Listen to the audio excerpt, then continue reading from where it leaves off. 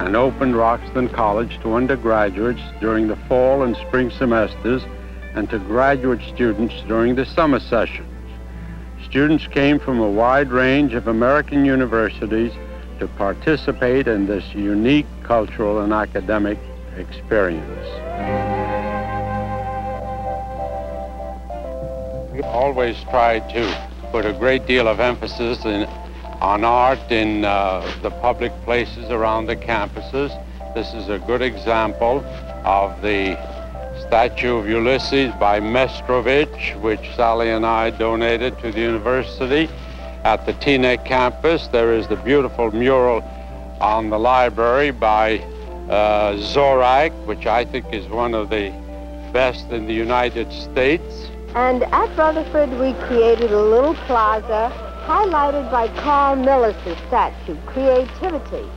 At Teaneck, we find a sculpture by one of our own graduates, Paul Ringelheim, called The Wall of Peace. You remember it was displayed at the World's Fair in the United States Pavilion. I think it's important to talk about the involvement of the faculty, because at every point in our development, the faculty was involved. And when we were accredited as a two-year college, immediately thereafter, the faculty met for a weekend, and the decision was made by them to become a four-year institution. And during that weekend, the curricula and the courses were worked out. And it was a Fairleigh Dickinson professor, Dr. Anastasia, who was really responsible for the origin of our St. Croix Marine Biology Laboratory. She had taken a group of students, or biology students, on a vacation and study trip to St. Croix. Mr. Dickinson became interested in the project, and he gave the university 7 acres so that we could erect a laboratory on the site, and that's how it came into being. I think the dedication at St. Croix was very interesting. The theme, as you will remember, was Man Returns to the Sea for Knowledge and Abundance.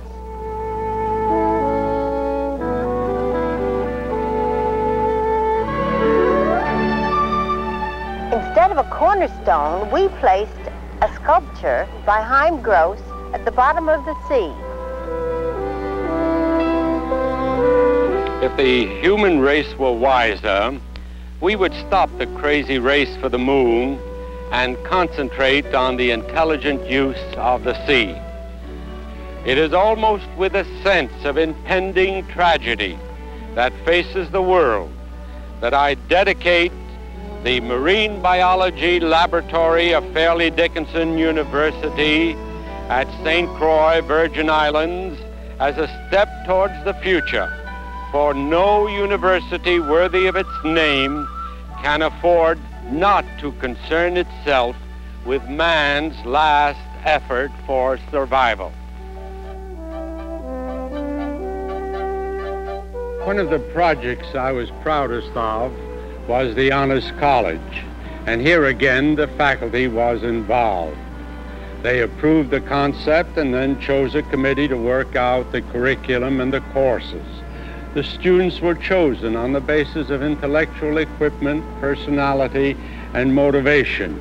Each student chose his or her own faculty mentor, and it was these mentors who made the success of the Honors College. I am glad to say that all of the students involved in this program did far better work and more work than they would have done under the prescribed curriculum. Well, but it wasn't all work and no play. We encouraged a great many activities. Well, why don't you tell us about some of them? Well, I remember the swimming parties in the old castle.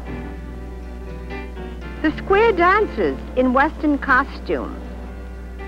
The visit to the Wayside Inn in Massachusetts, when students in colonial costumes relived a day in the 18th century. Students took trips to the Bowery and lived for 3 days on only $2 for their expenses. We had student dinners on campus. We put on faculty shows with original scripts and organized the Women's Reserve Corps with smart uniforms. And our students took their elections seriously and yet gleefully. Our debutante cotillions held 11 years in a row at the Hotel Plaza in New York and chanted everyone, including the United Nations ambassadors who came and danced with the debutantes.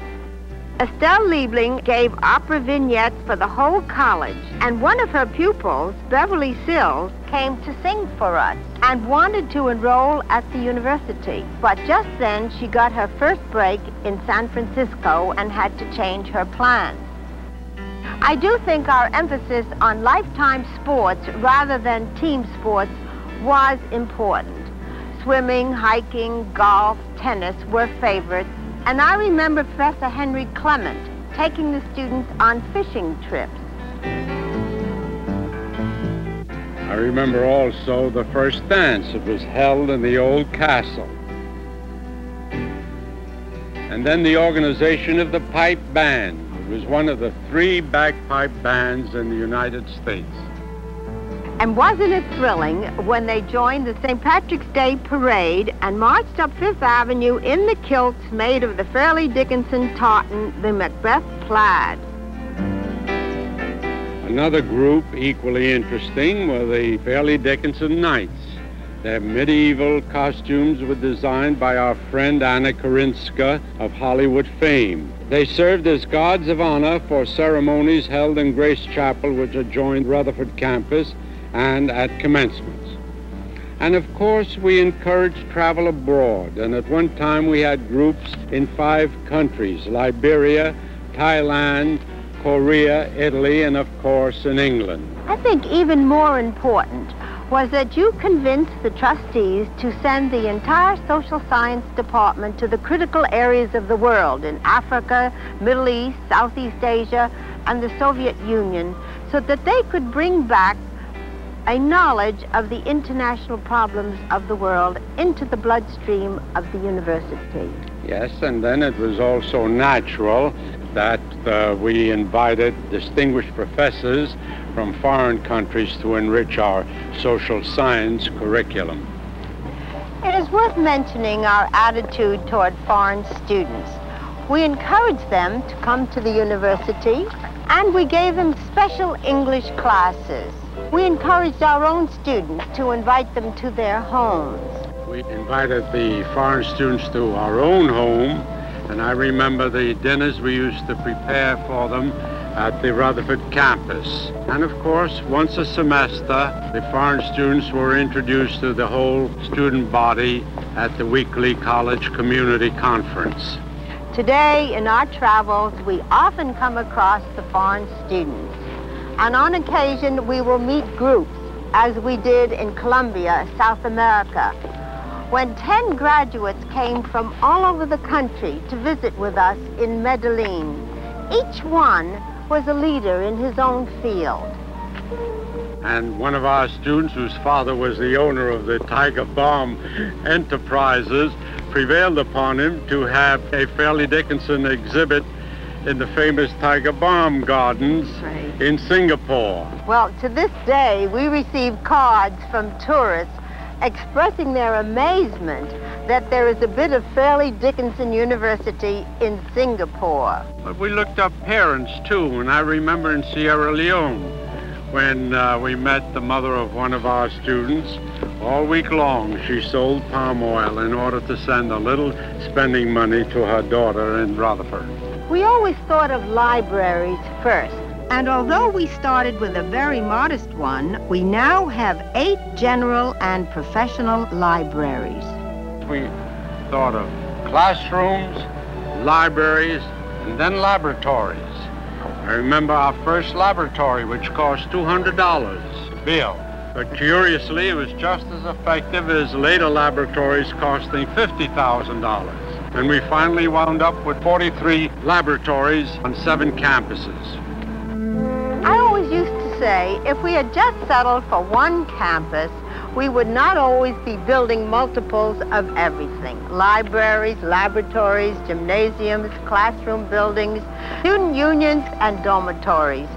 Sometimes our critics used to say we were only interested in buildings. But with a university that had 7 campuses and a student body that grew rapidly to 20,000, building programs were inevitable. To build a university is a beautiful and exhilarating experience. But to have the opportunity to create 7 new campuses is something that has never happened in the history of higher education. And what a privilege it is to see thousands of students go forth to assume their responsibilities in life. Even in retirement, this is rewarding, for as we see our former students, they recall how our lives have been entwined. But you know, Sally, if I had to do it over again, I just wouldn't have the energy. Oh, yes, you would, if we could just turn back the clock. For now, we know the secret of living, and that is to create and to help others. You agree? We hope you do, Dr. Sammartino, and I believe I speak for the tens of thousands of students who have attended Fairleigh Dickinson University and the 50,000 who earn their degrees there. Most of us continue to live and work in the metropolitan area. Many of us work together professionally or on community projects. It's always a pleasant surprise and an instant bond to discover that your client or neighbor also attended Fairleigh Dickinson. And after 40 years, our alumni organization is strengthening and reaching out to involve more people each year. This is all the direct result of your labors. There are many other things to thank you both for. Your philosophy that college prepares people not just for careers, but for an enriched lifestyle. Your unusual and creative ideas for turning extracurricular activities into enlightening educational experiences. Your curious minds, which caused you to seek out and build a richly textured faculty with unusual life experiences to share with their students. And the warmth and love you have expressed in countless unsung ways by acts of generosity toward individual students, staff, and faculty. For all this and more, we salute you, Peter and Sally Sammartino, and we salute your dream.